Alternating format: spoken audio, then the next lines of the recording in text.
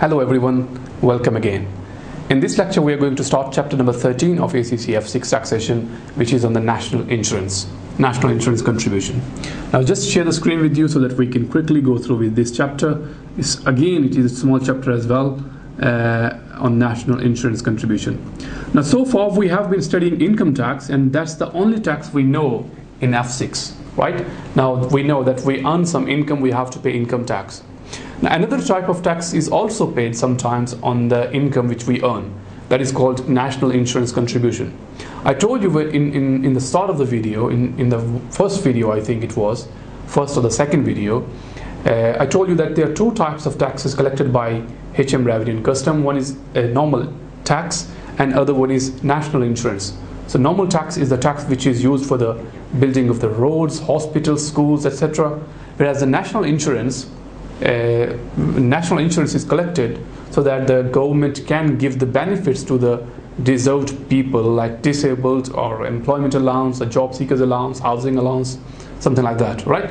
So this national insurance contribution, if we pay this, it will go to a separate account of HM Revenue and Customs, and then HMRC will pay some benefits to the different people around the country, right? So that is national insurance contribution. Now who will have to pay? Let's see. There are different names of national insurance contribution, and there are different types of national insurance contribution which is paid by different people. So first one is called Class 1 employee national insurance. Let's just look at beneath that. It says Class 1 employee. Now just the name says employee, so it is paid by employee, and it is paid on the salary, bonus and excess mileage allowance received from the employer. Now what does excess mileage allowance means? Now in the income tax, as we have seen, that there were different thresholds. So 45 pence and 25 pence threshold. Up to that we do not have to pay any Class 1 NI, and if there is any excess, then we will have to pay Class 1 NI on that. So that's what excess mileage allowance is, right? And it is calculated on the annual basis. It is paid by Class 1 employee. Now what is the rate on that? Up to 8,060 per year, you don't have to pay anything, and from 8,061 to 43,000 pounds per year, you have to pay at the rate of 12%, and if there is any excess, you will have to pay at the rate of 2%. So that is Class 1 national insurance. Please remember, these rates will be given to you in the exam anyway, so you don't have to remember this table. Next one is Class 1 employer.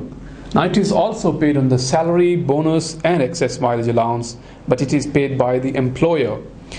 However, employer will get an employment allowance of £3,000 every year. So for our current tax year, he will get £3,000 annual exemption. Whatever, if I am an employer, if I am the boss, so whatever, if I have 3 employees and total Class 1 employer NI is, say for example, £10,000, then that £10,000 will be reduced by £3,000 exemption. I only have to pay £7,000, right? So that is a £3,000 relief from the total Class 1 NI payments. So that is paid by employer, and then tax rates are given as well, as you can see on your screen. On first 8,112, you don't have to pay anything, and on excess of that, you will have to pay at the rate of 13.8%. Class 1A, it is paid by the employer on the benefits, and the rate is 13.8%, right? As you can see just beneath that.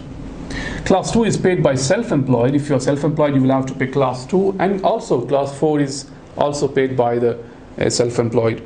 So Class 2 is just a normal weekly rate, whereas Class 4 is paid on the taxable annual profits. Now what are the rates? Just see above that. If you go on the top of that, so Class 2 is 280 per week. However, you can get the exemption if accounting profits are not more than 5,965, or you receive the state pension, then you will not have to pay this 280 per week.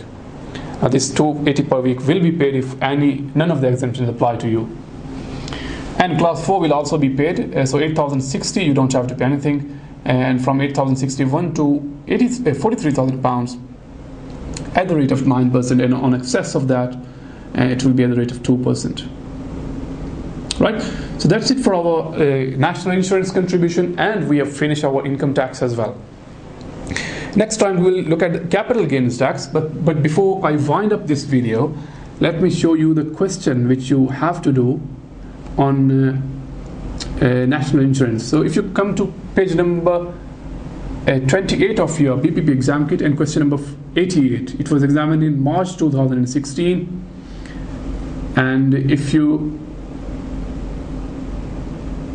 do the B part of this question and C part as well, you will have it is testing the national insurance contribution of the F6 taxation. All right, so please make sure you do the whole question, because you can do the whole question number 88 of BPP exam kit.